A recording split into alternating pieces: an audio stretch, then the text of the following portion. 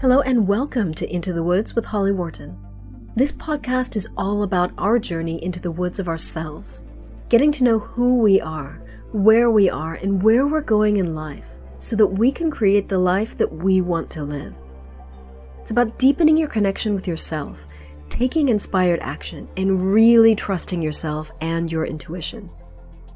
It's also about mindset. Our beliefs are such an important part of this journey.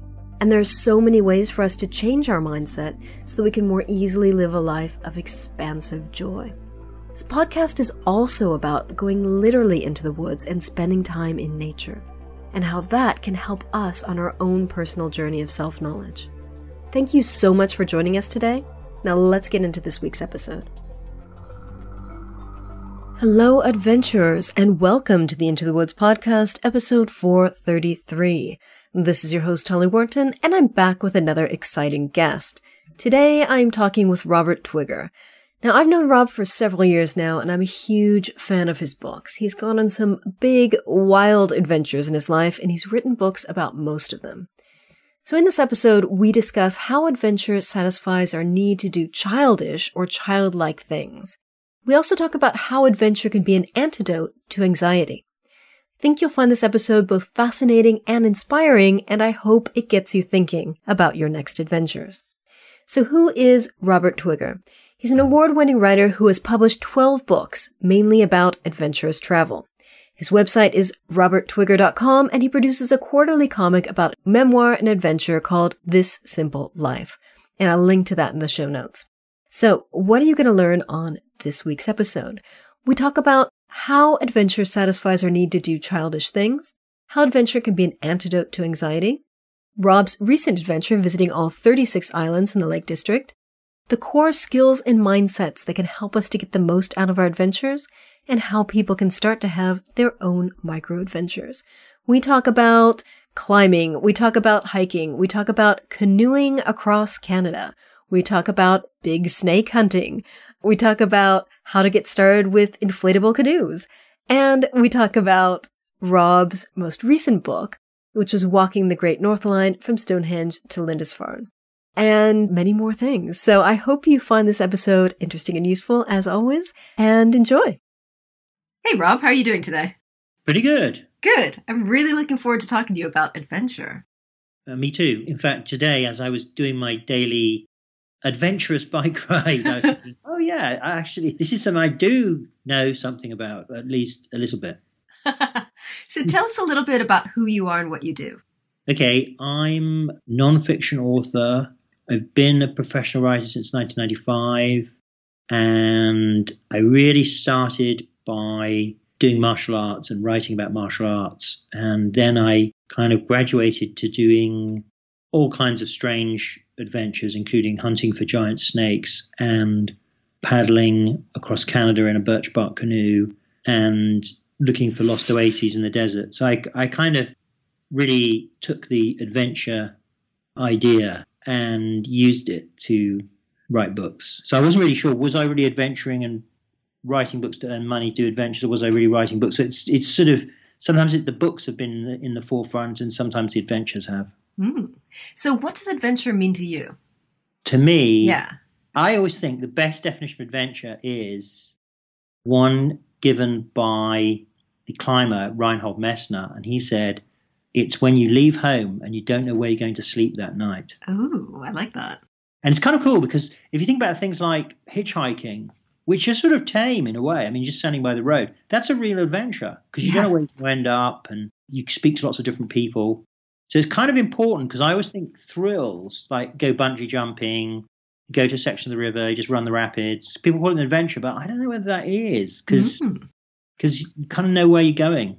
Yeah, you do. You don't know what the actual experience is going to be like. Yeah. So there's an element of the unknown, but you definitely probably know where you're going to be sleeping that night. Yeah, you do. And I guess the first time you run those rapids or the first time you do the bungee jump, that counts as an adventure. But when you've done it several times, I think repeating the same thing means it's not really an adventure. Even though it's kind of different every time? Well, then you're not repeating it. I mean, I don't. True, yeah. Well, I mean, in general. Yeah. In general terms. Yeah.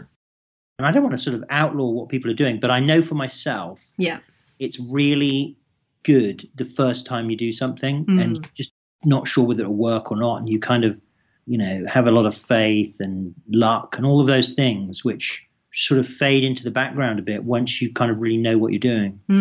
Yeah, it's a very different experience. Yeah, and I think it's interesting that you use things like bungee jumping as an example, because I did that back in 1996 and really enjoyed it, and I was glad that I did it, but I never really felt the need to do it again.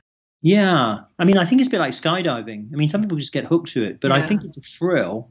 And that's slightly different from an adventure, because I think an adventure is a learning experience as well. Absolutely. So how does adventure satisfy our need to do childish things? Well, I mean, it's good you brought that up. I mean, I was thinking about that, like mountain biking. Stare past someone on a horse, and I thought, well, I guess a mountain bike is more childish than a horse. And they're both more childish than a car. I saw car parks.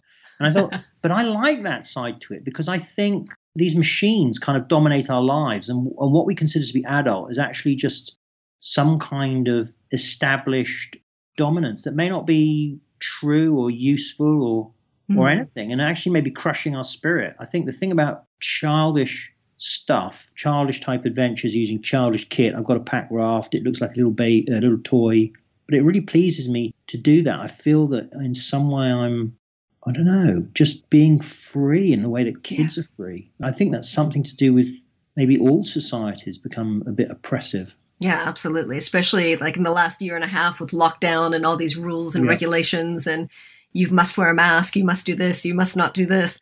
Yeah. I think we've got even more rules than we've ever had before. It sometimes feels that way. Yeah, I didn't really mind the mask wearing or any of it at all, because I'm slightly introverted anyway. So I kind of didn't mind it, but I realized it actually had a very pernicious effect on people's, it created fear. Yeah, absolutely. And it created a kind of virus of fear. I know a lot of people have had mental health issues exacerbated during lockdown. And I think anxiety especially, anxiety is fear, and, if you sit indoors too long, you get scared of going outside. Yeah, absolutely. Yeah. So for me, adventure is the antithesis of that. One of the great things about adventure, and I forced myself to do it actually a few weeks ago, get out in the rain, go up to the Lake District. I didn't want to do it at all, but I knew I needed to do it. And of course, after a few days, I just felt fantastic. Yeah, so you've said that adventure is kind of an antidote to anxiety. And I absolutely agree that. I mean, I've never really struggled with anxiety until this last lockdown that we had in the winter. And I got to a point where it was just like, felt like I was barely hanging on. It was like, I need to do something. And then once things started opening up and I was able to get out and go camping and spend more time doing different things in the outdoors and get further away from home rather than just going back and forth on all of my close by trails, it really just made a big difference. Yeah. Massive difference. So how do you think adventure affects us, whether that's like neurophysiologically or metabolically or in other ways that can help reduce anxiety? What is it about adventure that helps us with mental health and anxiety? Well, I think when you get aroused, I don't like the word aroused. It sounds a bit weird. When you get surprised or shocked, the fight or flight mechanism kicks in. You get enhanced adrenaline and so on. And you can recalibrate. You can register that as something unpleasant, depending on the context. You can register that as something exciting and interesting by giving it a different context. Yeah. And I think adventure is, I always remember this case when I went to do this canoe trip. I arrived in Canada and no one was at the airport to meet me. There'd been a cock up. And so I'm in Ottawa. It's like evening. I don't know what to do. And I started talking to the guy outside who's just like a construction worker. And he said, hey, but it's all part of the adventure, right? And suddenly just threw a switch in my head. Of course it is. And he told me that you could crash in the multi-faith chapel. Little known fact, if you're ever stuck in an airport, crash in the multi-faith chapel. No one will ever throw you out. So I did, and it was just cool. And in fact, a guy also crashed there, and I had a bit of a chat with him, and that was part of the adventure. So it's like recalibrate. Sometimes when I'm driving and it's really raining and it's dark, it's horrible. So I switch and it's kind of nerve-wracking in a funny way. And I switch my head and I go, oh, now this is an adventure. And I look for things like the tail lights to guide me. And so everything, even the little things, become important. And it just changes the whole experience rather than being like nightmarish or dangerous or whatever. Yeah, and it's absolutely the same event, but viewed through a different lens. Yeah, it's just putting different goggles on. Yes. And so, of course, it connects to different parts of the brain. So, once you allow anxiety to get a hold, it starts connecting to different parts of the brain. I mean, the brain is a plastic organ, we know. So all these new connections start being made. And so over time, it grows. So the anxiety does become real. It occupies real estate in your brain.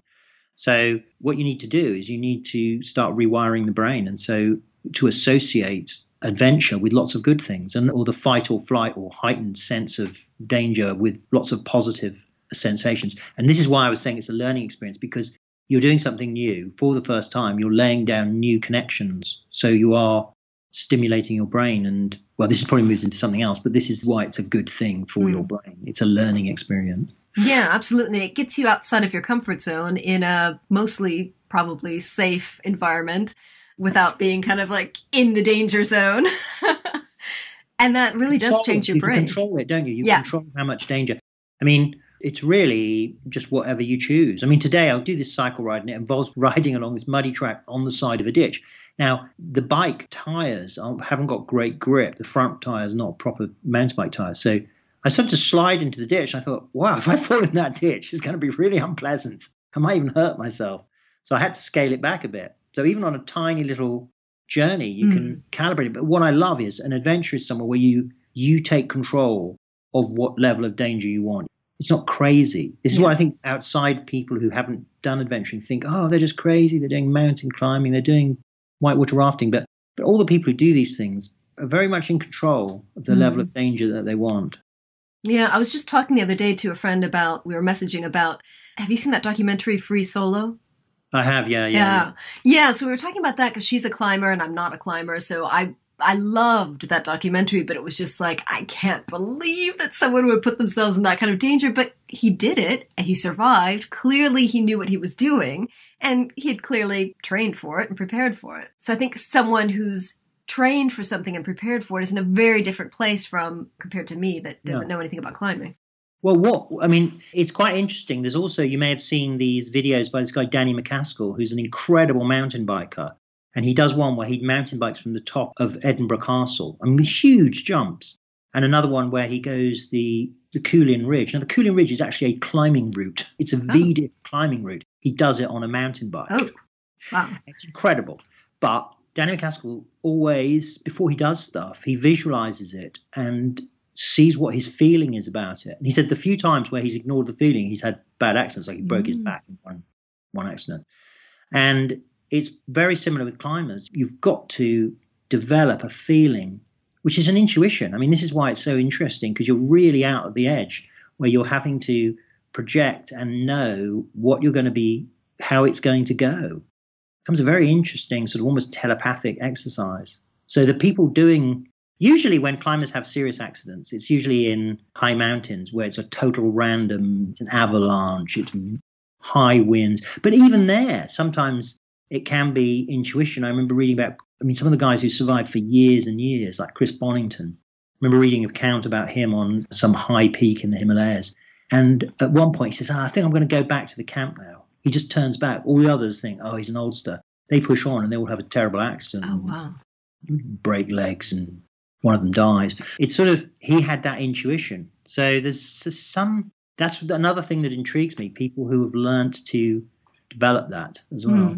Well, I think once you've been on various adventures and outdoors things, it's like your brain picks up on little clues that maybe your conscious mind doesn't, but some part of your brain does. And it's like, danger, maybe head back home. Yeah. Well, you know that luck always goes in runs. So you know that on a day when various sort of small bad things happen, you've got to be careful. You just know that.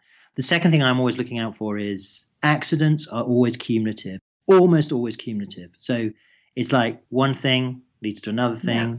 So you kind of lose something, the canoe gets a hole in it, something, and these are all cumulative. And so you have to put a stop to it. You can't just hope that things will get better. And recognizing those chains at the beginning, I think, is a key part of being on an adventure. And also, I'm extremely conservative when I'm out in the wilderness. I mean, I'm really way more conservative than probably most regular person would be.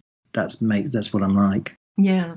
So can you give a couple of examples of some adventures that maybe helped you with your own anxiety and mental health? as I said, I went to the Lake District. I'm doing this book about visiting islands in the Lake District. It's pretty easy. I mean, they're islands in a lake. But it's getting a bit colder now, so I didn't want to fall in the water. And some of them, the waves can get quite big, because it's windy and wet. And got a tiny little pack craft. So I kind of had to bite the bullet and do it. And the last thing I did was to go to this small island. It's no more than, 200 meters from the shore, very close. But I had to launch the pack raft, into a small river that was quite in spate because it was just pouring with rain. I realized it's been pouring with rain recently. So I'm completely saturated. I've been waiting an hour for the rain to stop, hadn't stopped. Got in the boat, immediately pulled away by the river. But even in the small time I'd been in the Lake District, I'd realized that when a river looks really fast, when you put a boat in it, the boat never moves really that fast. So rivers always look faster than they are. So I kind of had that more of a measure of sense of control. And that had just come over the brief period that I've been visiting the Lake District and doing that. And that just feeling of more control. And anyway, I did this trip, got signed, no problem, got back, no problem. And every little piece of just doing that, every time you proved yourself, you can, you're in a situation where you think, oh, that's dangerous. And then you do it. Each time you reduce your general levels of anxiety. And I know that I was less anxious because when I start driving, I was driving much faster. I was driving much, much faster and much more casually. This is probably a terrible, my God, this is now will end. But, hopefully, touch wood, it won't. But it's just much more confident, much more relaxed. Always feel like that after a trip. If I've been in the wilderness for a long time, I always feel so much more relaxed. And things like driving, which would normally, if you're on a crowded motorway, it can get kind of stressful. There's no stress level. So it's the removal of the things that give rise to anxiety, stress, overthinking, internal thinking, looking inwards. All of those things are countered by an adventure. You look outwards, you slow down, and whatever you do seems to return control to you. So you feel like you're in control of your destiny. Yeah, I feel often like it's like life gets simplified because you're just doing this one thing. You're just doing the hiking or the running or the rafting or whatever, but you've got this one thing that you have to do rather than multitasking with all the other things that we do in life. Yeah, I think that's a really good point. I think it's about that. I love that simplification. What do you have to do? You have to do your miles, you have to do your trip, whatever it is. You make your food, you go to sleep. You don't feel the need to have, a drink or a telly program. I mean, I used to like to read a book or something, but even if you don't have that, it's enough. You've done your one thing. Yeah. I think that's an important aspect, the simplification. And I like using all the gear, like sleeping bags and the same clothes and all that stuff. It just makes it, it's easier, simpler. Yeah. So tell us a little bit more about visiting all 36 islands in the Lake District. Yeah, so this is a new book I'm doing, and I'm writing it now, so it'll be out probably next year. And actually, it will be out this time next year. And the idea came from, I thought, if the shit really hit the fan, if there was a sort of like meltdown of society. This is way before, this is like 20 years ago. Where would I hide out? And I thought, okay, on an island in a lake, but the lake probably ought to be like a reservoir or something that may be controlled by a utilities company with fencing, so you're not allowed to go on the lake, so you'd sneak in there. Anyway, so this idea had been kicking around for years and years. And then I also, as a kid, was very into the books of Arthur Ransom, and these are children's books set in the Lake District, and the kids camp on an island. So these two twin sources of inspiration, finally I thought, actually, maybe I should check out what these islands are like, how many there are. So I did, and there are about 30, official ones are about 36. There are a few more, but there are 36 sort of decent-sized islands in the Lake District. Some are all the lakes in the Lake District were originally lakes. Some have grown and become reservoirs. They put dams in and raised the level and thus created islands where there weren't them. The rest are all natural islands. So I set out to visit all of them and just see how different they were. And it's really interesting because every time you visit an island, however small, one of them was so small I could wade to it. There's always a sense of excitement because it'll be different. Every single island is different. They have different ecosystems. They have different birds and mushrooms and trees. And sometimes you come across weird stuff. Like on one island, I came across this overgrown grave. And it was a proper gravestone to a dog called Crusoe, a Newfoundland dog that had died in 1870. And its owner, who was like a local well-off member of the gentry, had paid to have him interred on an island. kind of weird, really strange. Mm. So I found lots of weird stuff like that. So that also added to it. And are these islands that are easy to visit, or do you really have to work at it to get there? Lake. It depends on the lake. So some of the lakes are real tourist hotspots. Windermere, Ullswater, they have tourist steamers go up and down them, paddleboarders, and you could paddleboard to any of the islands on those lakes. You could swim to quite a few of them. I mean, if you're a really good swimmer, you could probably swim to all of them. But in fact, I woke up one morning on one island and there was a guy swimming. And he was one of those swimmers who expend vast amounts of energy kind of chopping at the water. I thought, my God, I mean, that guy, if he really knew how to swim, he'd be able to go forever because he swam all around the island. He did a complete circuit of the island. You could visit them in any way you like. But the advantage of using a canoe, which is what I used, or a pack raft, which I also used, is you can take all your kit with you, so you camp on the island. Having said that, you are not supposed to camp on most of the islands. You're not supposed to camp on them, but people do. Mm-hmm. Like most wild camping in this country. Yeah. And to be honest, there's only one island I came across like a big mess with loads of bottles and crap in a fireplace. Almost all of them, no mess at all, nothing. So there were fireplaces, but nobody had actually damaged them. Ullswater is probably one of the most popular islands and lakes. And one of the islands there is really quite small, and almost every stick had gone, everything. Yeah. So you wrote a book called Micromastery. Now, do you think that there are core skill sets or mindsets that can help us to get the most out of our adventures? It certainly helps to be comfortable with being in the wilderness. And that means lighting fires, not kicking over the cooking pot and putting the fire out, putting up your tent. I mean, I had a really good friend. I mean, he's not like this now, but when he started, he told me he had a phobia of tents because he had experience in the Boy Scouts. And I thought, oh my God, what does that mean? But yeah, he didn't like the pressure, which you can sort of get, everyone's putting a tent up. You don't know how to do yours and it keeps falling down. So learn how to put your tent up, learn how to start a fire, learn how to get water, so it's not going to kill you. Just those sort of outdoor skills. Yeah. And so you're confident about sleeping out. Because I think that for me, adventures involve, sleeping out. I mean, there are some adventures I can conceive of. Like I've got one idea to go down this certain river from it's not a very long river, from the source right to the sea. And I can do that in one day.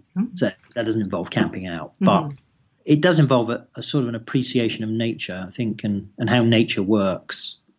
So all of those things are probably quite useful. Yeah. What about mindsets? Is there a particular mindset that people can have or could have or should have that could help them to get the most out of their adventures? Yeah, don't look for rules. So I always think there are people who, you've got to have a life jacket. You've got to have this. You've got to do that. I belong to this canoe thing on a Facebook group about canoeing. Someone goes, oh, they're holding their paddle wrong. Oh, my God. I mean, give him a break. It's only a photo. I mean, people are always trying to set rules for things. I think the whole idea of adventure is it's just totally up to you. You choose your level of comfort, your level of safety, your level of everything. And it's entirely up to you. If you want to paddleboard stark naked down the Thames with no kit, that's entirely up to you. And I don't think anyone should tell you what to do. So I think it's like there are no rules. You've got to use your own nous to decide what level you want to engage in, what level of adventure, whether you're going to do it in woolen clothes or whether you're going to wear a dry suit, whether you're going to go swimming with just your underpants on or whether you're going to wear a wetsuit as well. All that kind of stuff. So the mindset, I think you've got to get rid of the rule-based mindset and go experiment. You've got to sort of put an experimenter's head on and test an experiment and say, I mean, I'm just thinking aloud here, but a lot of people have got their management head on, managing the situation. And it's much better to have the experimenter head, let's see what happens and do it safely. For me, when I went there, I didn't have a dry suit. I thought if I fall in there and I'm like half a mile out in the lake, I'm probably going to get cold and maybe not even be able to swim back. So I got these I've got these neoprene chest waders. And I put a belt, and people do use them as kind of substitute dry suits, put a belt around it and a bungee cord so no water can get into them. Then I felt confident because I knew, okay, if I fall in, I won't get cold and also these will keep me on the surface because they're full of air. So it's sort of that sort of mindset is a kind of innovative and experimental head is the one you want, I think. Absolutely. And I think that goes along with being open and curious about your adventure or about your activity that you've chosen, rather than having like expectations, like I must be like this and it must be like that and I want it to be this way. Like that's kind of planning too much and setting up your own rules for the activity. Yeah, I think you're so right. Yeah, a lot of people will read an account of something and then think that they should just replicate it, but that's not what it's about. I think the best adventures are just when you have the bare bones of something and then you go out and experience it. So you kind of know about some place, but you don't really know all the details. Well, I think that brings us back to what we were talking about earlier about being childish with our adventures, or adventures satisfying our need or our desire to do childish things. Because when you're playing as a kid, you're playing house or you're playing pirate or whatever, but it's like there are no rules to it. You're just kind of doing this thing and it's fun. And that's enough. Yeah. When I was a kid, I used to cross the fields and I used to pretend to be an explorer. So I had my notebook and I would write down the things I'd seen, and I had a compass, so I'd like follow the compass. So I was already kind of imitating what I thought was an adult activity. Now I know that it's always going to be a childish activity. But when I do these things, I try to do them. I've got slightly more professional about doing these things, which sort of felt at first a little bit childish when I was doing them. So taking notes of things, photographing things, having my routines, doing all that stuff. And I kind of think of it now in a curious way as a professionalization of my childish thing. But it seems childish because ordinary people are out there and they're kind of doing their regular stuff on a powerboat or something. Yeah. But to me, I mean, it is just a way of looking at things. I just think of them as being in the adult world, even though actually what they're doing is just prattling around.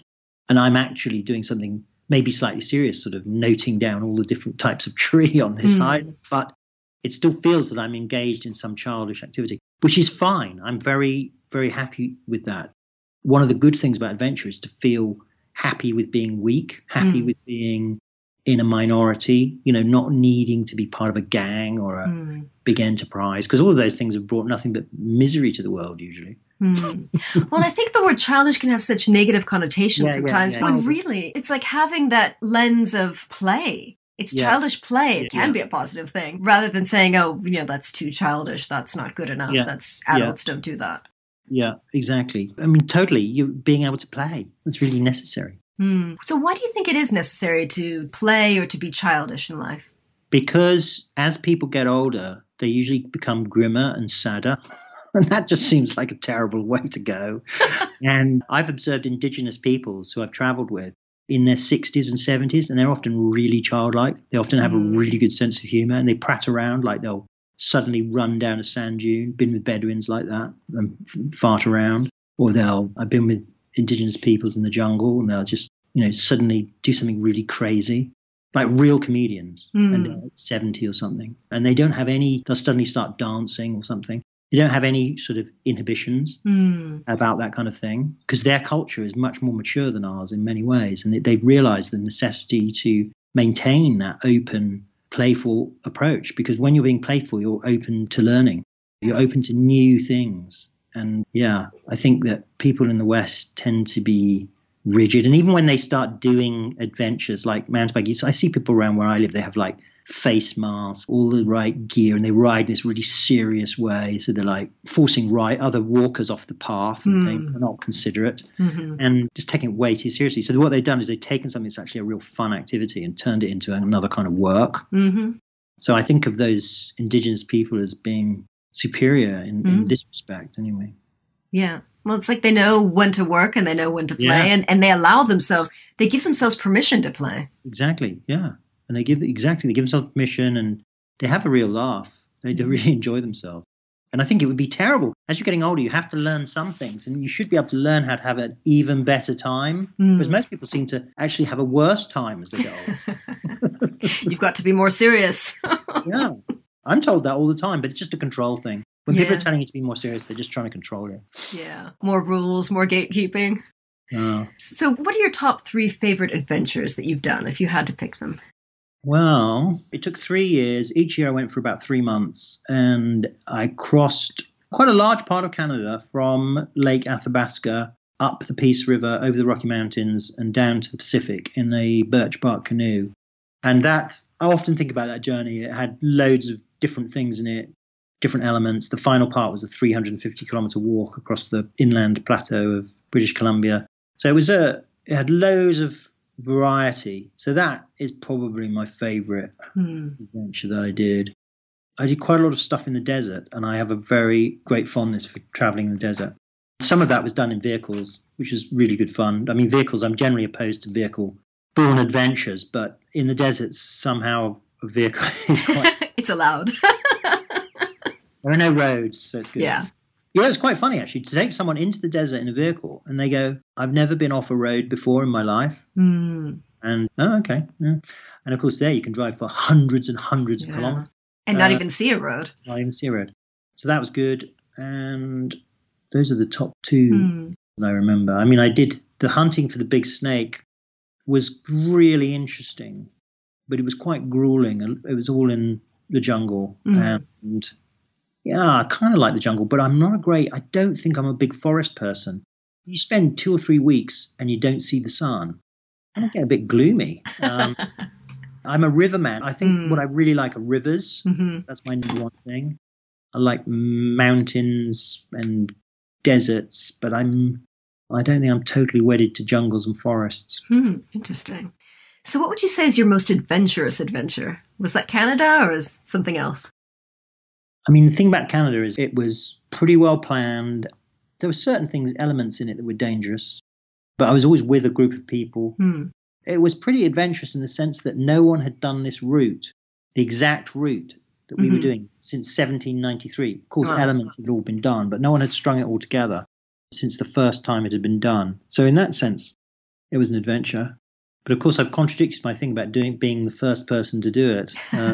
I don't know. I just think of it as a process. Yeah. I'm not really too much thinking about looking back. I'm thinking about new ones that I want to keep doing, and what I would do. Sometimes I think, oh shit, if my knees go, what will I do? I know I'll do kayaking because then I don't need to walk, and things like that. Yeah. Yeah, and I think that's the good thing is to have variety of interests in terms of adventures. As you said, if you get injured with one thing, then you can do something else. Yeah, I mean, yeah, absolutely. I mean, I'm thinking about the canoe trip where at the beginning we couldn't go against the current, so we had to tow the boat. Ooh. So you're walking and towing a boat, but some of the time you could get a rest in the canoe. Actually, it was fantastic because you never had to walk for hours and hours, so you never developed any kind of repetitive strain type injuries, which you do if you're walking for 8 hours a day or cycling for 8 hours a day or even paddling for 8 hours a day. I kind of like the cross-training effect of certain types of travel. So, for example, using this pack raft, you hike, and then when you get to a river or a lake, you blow up your pack raft, and then you do a bit of paddling. And somehow that kind of variety I really like. I'm not sure I want to go back to mono-adventuring. I like the idea of combining lots of different types of transport.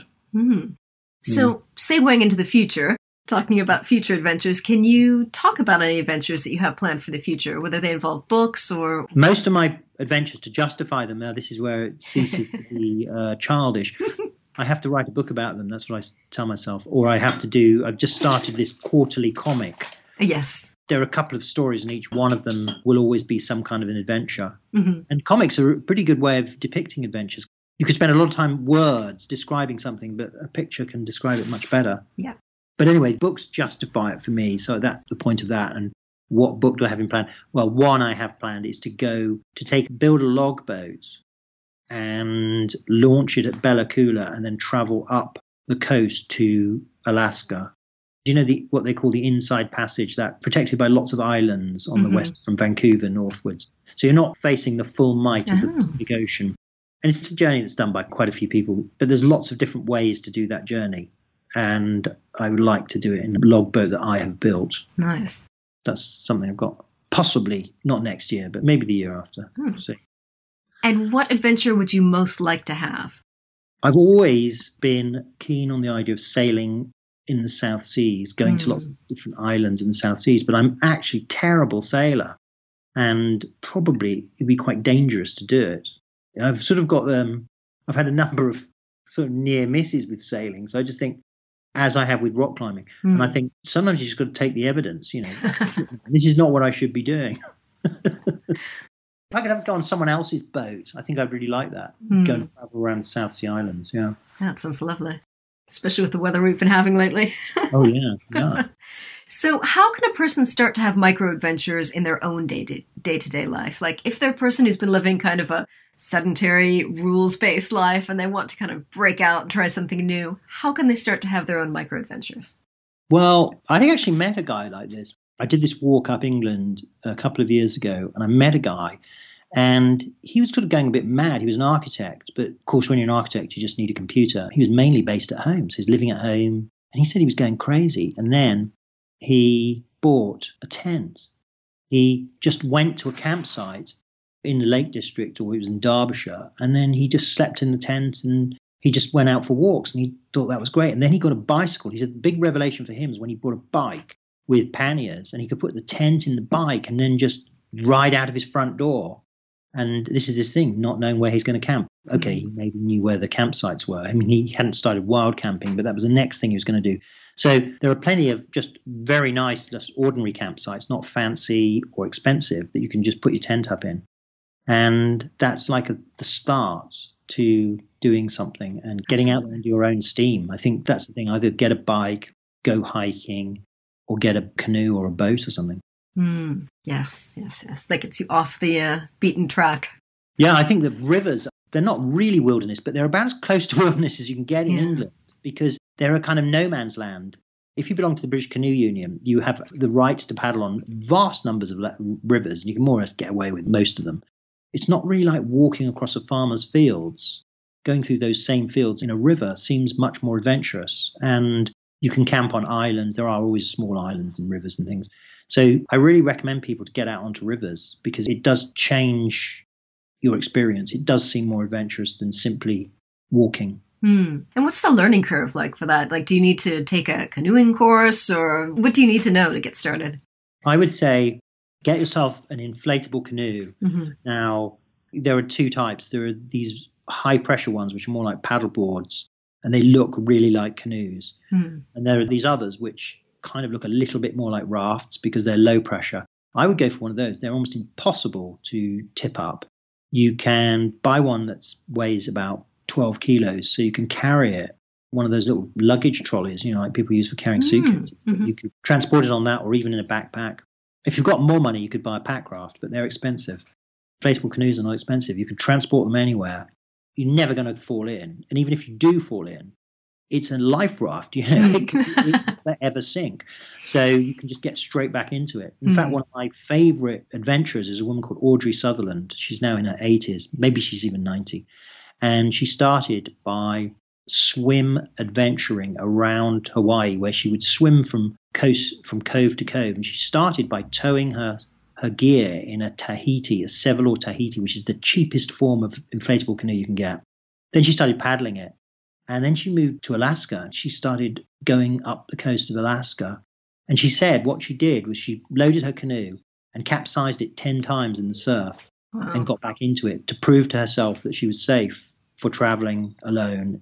An inflatable canoe is one of the safest forms of solo canoe travel because of that factor. You're always safer going with somebody else, but if you are going to go alone, an inflatable is a really good way to go. They are slower, but what the hell? You're not in a rush. If you're in a rush, you're in the wrong game. Absolutely. So if you could recommend just one of your books for listeners, which one would it be? What's a good starting point to your work? Well, my favorite right now is Voyageur, which is the one about the canoe trip. It's full on, good value.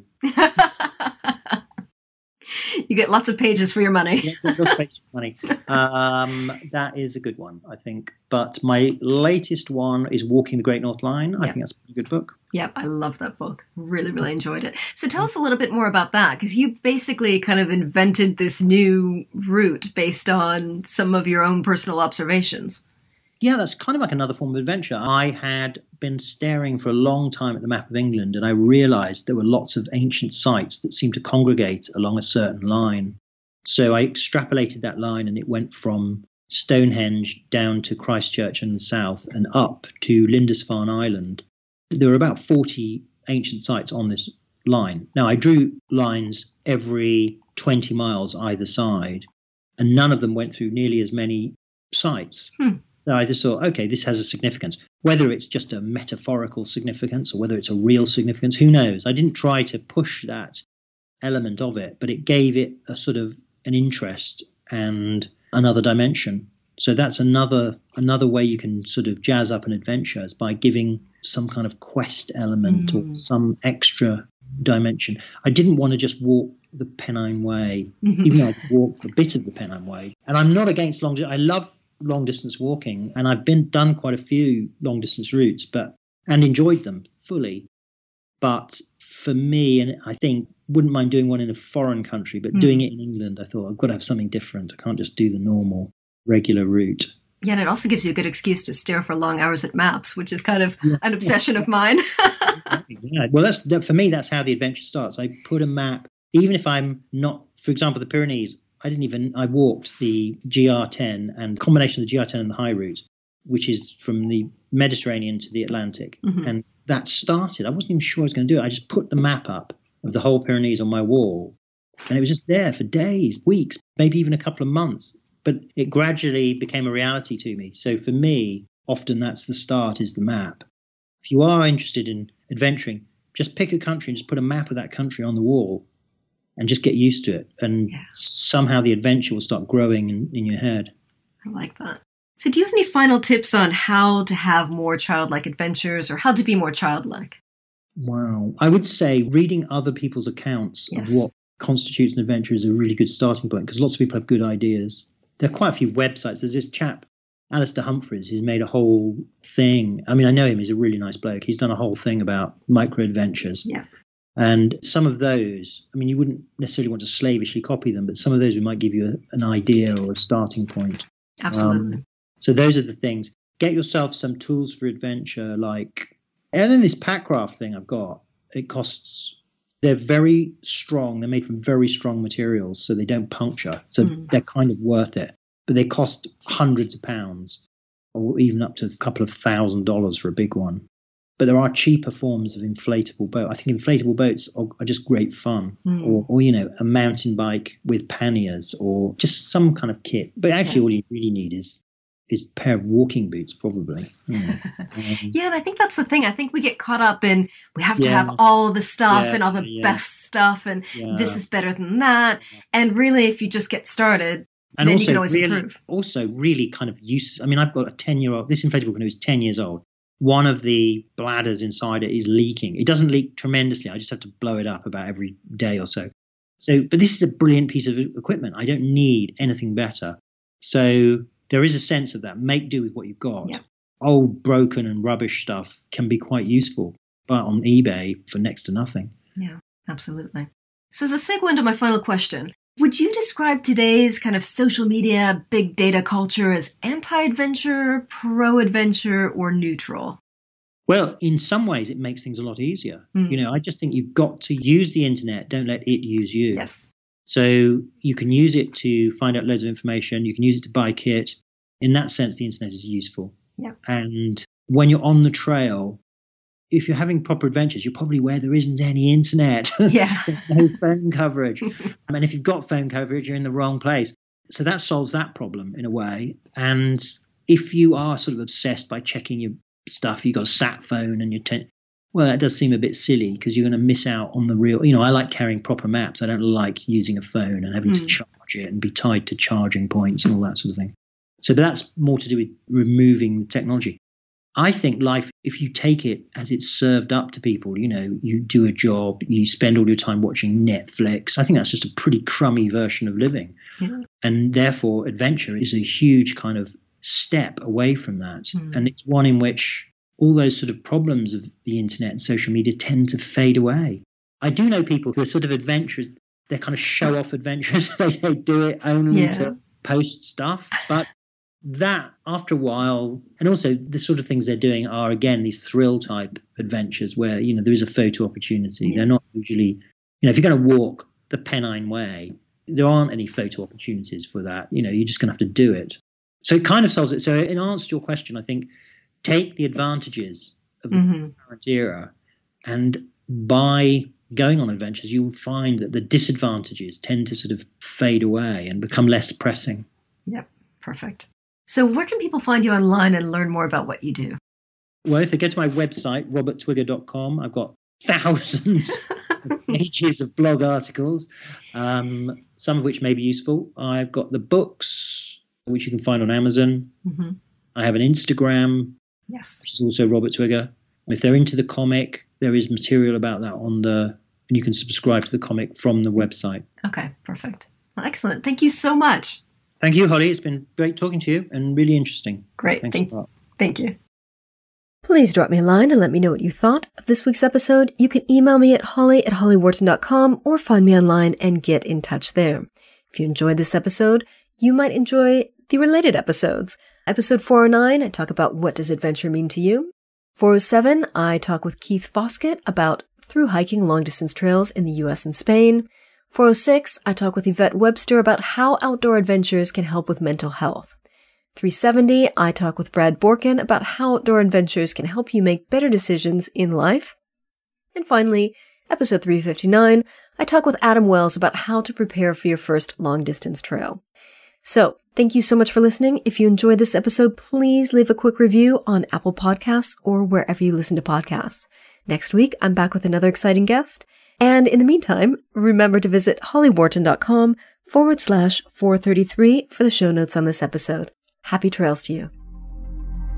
Thanks so much for listening to Into the Woods with Holly Wharton. You can find more information about today's episode, including links for topics that were discussed, at hollywharton.com.